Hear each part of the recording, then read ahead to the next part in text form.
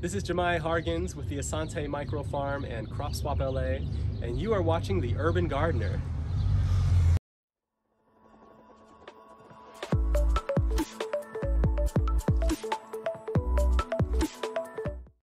All right, everybody, welcome to another episode of The Urban Gardener. I want to thank you all so much for joining with me here today. And if you haven't already, please get down below there, hit that subscribe button. You got to follow along with more of our garden adventures here on The Urban Gardener. In fact, hit that bell notification so you can be notified of upcoming episodes, just like this one here. We're in Los Angeles. We've got another feature for you here on The Urban Gardener. We're down visiting with Jamiah Hargins of CropSwap LA, where he's got this really cool front yard urban garden project here. I just had to come out and see what he's got growing on here.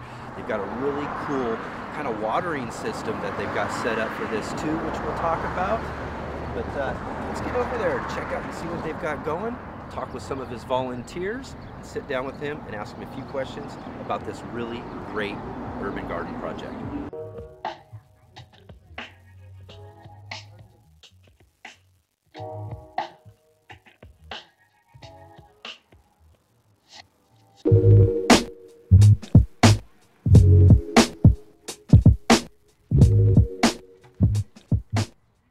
This is Asante MicroFarm. This is a front yard here in Leimert Park that we've renovated and retrofitted to have what we believe is the world's first water recycling front yard microfarm. That means that rainwater that falls onto it is captured. That means that the city water that's attached to it is reused hundreds and hundreds of times again to grow food that's here for the neighborhood distribution.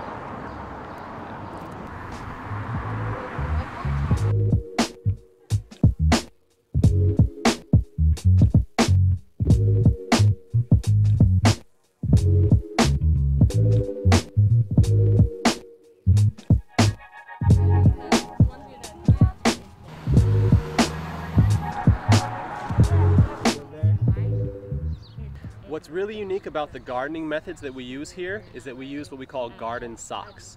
These are polypropylene recycled plastic that both aerates and drains the soil in a natural way, allowing the soils and the plants to extract the moisture that they needed at the time and release the rest of it to be recaptured in the water recycling reservoir. As you see in this example, we have some old plants we'd already harvested here. All we do is pull out the old roots. We try to keep as much of the soil in there as possible. We pull out the old roots and we'll add more compost and soil here over time that then keep it plump and healthy for the next plant to be added. We also do our best to aerate the soils whenever we do this, so a little bit of a squish and a roll. And if you look underneath, you see the roots have gone all the way through. So all of this is being used for the benefit. In fact, here's an earthworm. So even though there's a fair amount of recycled plastics involved, we can still keep health and natural life. Hey guys! And you know, it's very alive what we have happening here.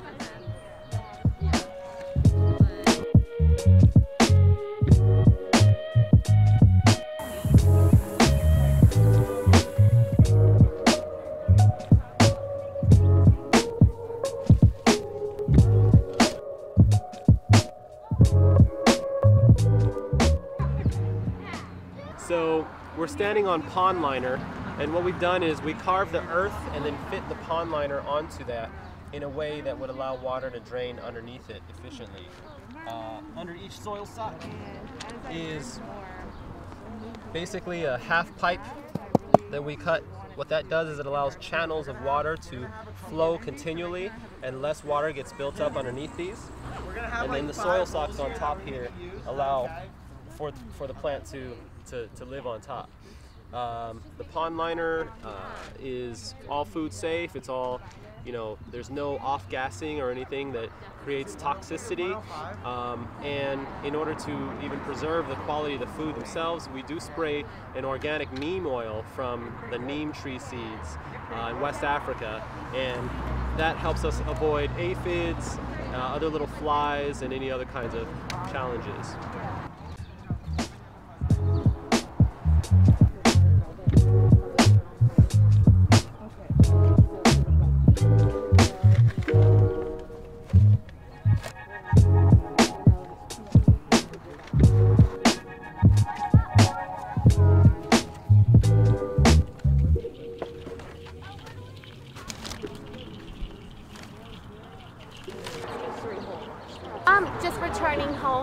South Central. I was born and raised in South Central. Went to Crenshaw High School right up the street. Food justice was always a concern and issue that we would constantly talk about. And just to fast forward 20 years later and be involved, inspired all over again, kind of reaching, going back home in a sense of what was my original passion. It's just beautiful to just come back to the same community, different organization, same purpose of just community, building community through harvesting, growing, and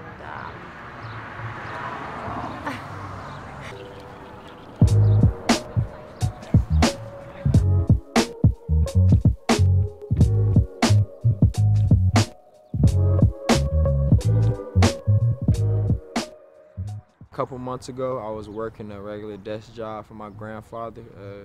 I just graduated from junior college, and Jamiah wanted to do a similar project on that land. You know, things didn't work out. They couldn't figure out the numbers or whatever, but I saw it as an amazing opportunity, and I thought it was a great idea. So whenever Jamiah got this land to start Asante, you know, I was all in from day one, and I've been here ever since.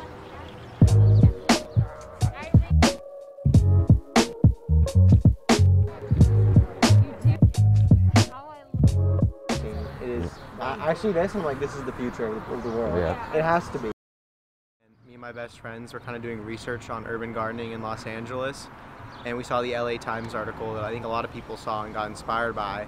And we actually screenshotted in the video the Olympic Drive, the street signs, and the next day we showed up here, and it was luckily enough Sunday when they harvest, so we got to watch the process, and we were allowed to come the next week, and I've just been coming ever since, and it's been an awesome experience. It's kind of been a family here. Every day there's new volunteers, and it just keeps kind of growing. It's cool to see people be inspired.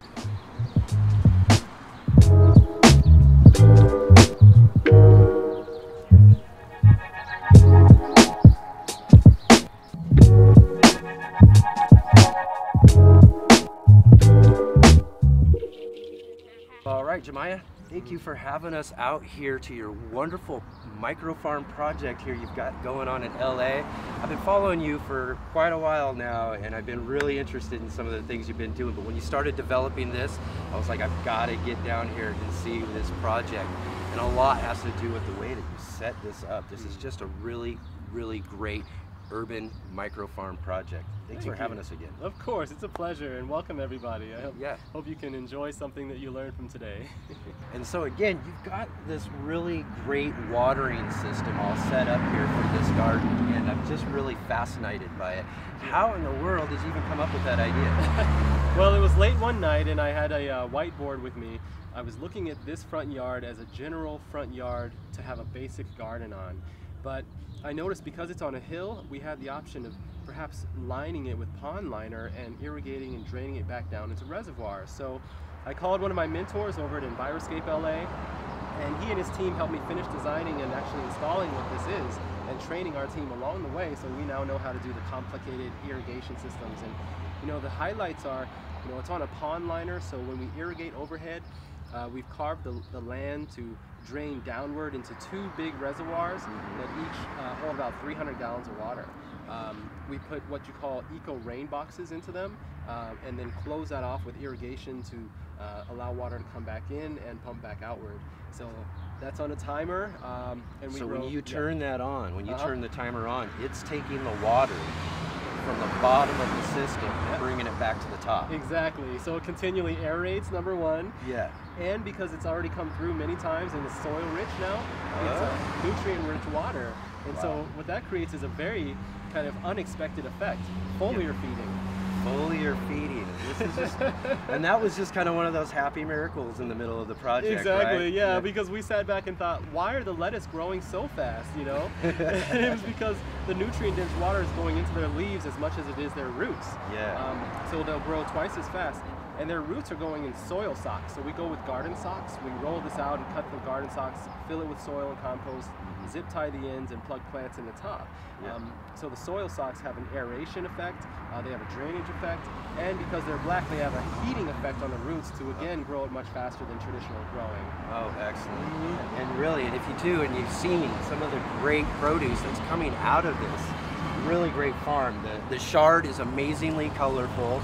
The eggplants and tomatoes, I mean, for a lot of us out there, are blooming and, you know, got fruits on them. I actually ate some of the tomatoes just a little bit earlier, and they're amazingly tasty too.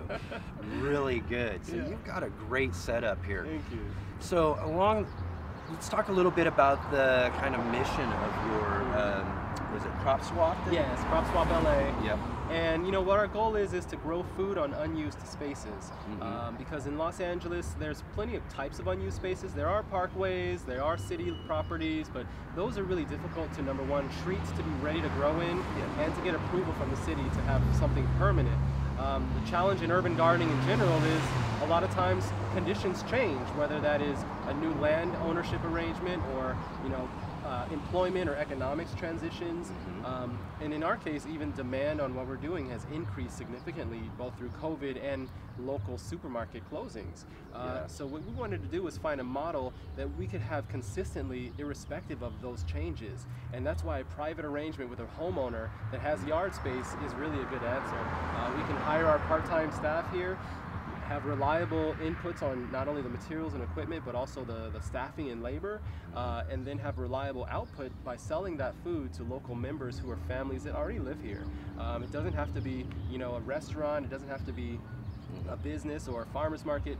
These folks who live in the homes, they definitely eat every week, and by having that consistent revenue, we're able to maintain this. Excellent. So yeah, this is a farm. Yep. This is a farm, isn't it? We compost on right site. Here in the front yard of this great house, here on this really awesome corner with a great view. It's a farm right in the middle of the city.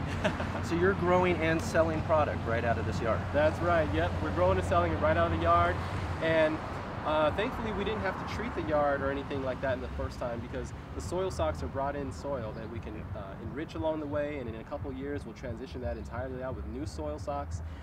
It's just a continual process in and out.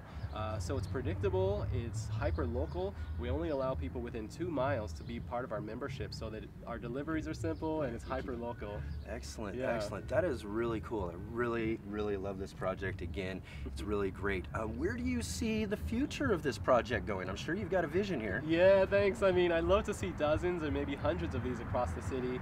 I think the point would be to make it an infrastructure so the city doesn't revert on this progress. So that there are so many out there that not only are city leaders or policymakers pressured to encourage this to happen, as opposed to being the leaders themselves. The way that I view leadership and power is that those who've been in charge and those who have the money or the power or the position have been there long enough to have made this transition before, but they haven't. So you know, we as the people have to kind of make as many of these as possible, as quickly as possible. My vision is 400 within 15 years, and that'll be when my daughter's 18 and she can decide what to do with it all. Be all ready to hand on down, right? Yeah, exactly. That long-term 3-generational perspective is frankly, you know, for those who've gotten us into this predicament, they think 3 or 4 generations ahead too. Yes. And they've planned to keep things this way for that long. And so we, on the other side of the fence, have to say, okay, we're going to create an infrastructure, a system, you know, wrap the company up into a trust, you know, these kinds of, you know, things. We're an LLC and not a nonprofit, so that we can continue to make those decisions independently and not be dependent on any kind of funding or organization. Excellent. Man, it's so great. It's really awesome. I hope that all of you have really enjoyed all of this really great micro farm right here in Los Angeles. And again, Jamiah, thank you so much for joining with us here today. It's really appreciate it. It's really a pleasure. Yeah, thank you for inviting me, and thank you everybody out there for supporting the mission, not only of the Urban Gardener, but of CropSwap LA and its micro farms. We think we can change the world not only by inspiring people, but again, by building the infrastructure that cannot be reversed. Excellent, excellent. And all of Jamiah's information right down there for CropSwap LA, the Asante MicroFarm right here. I hope that all of you have really enjoyed this video today, and if you have, please give it a thumbs up, hit that like button. If you have any questions, comments, concerns, or anything at all, get down in that comment section below. I'd love to hear from all of you. And don't forget, hit that subscribe button, follow along with more garden adventures here on The Urban Gardener, and I'll see you all on the next episode.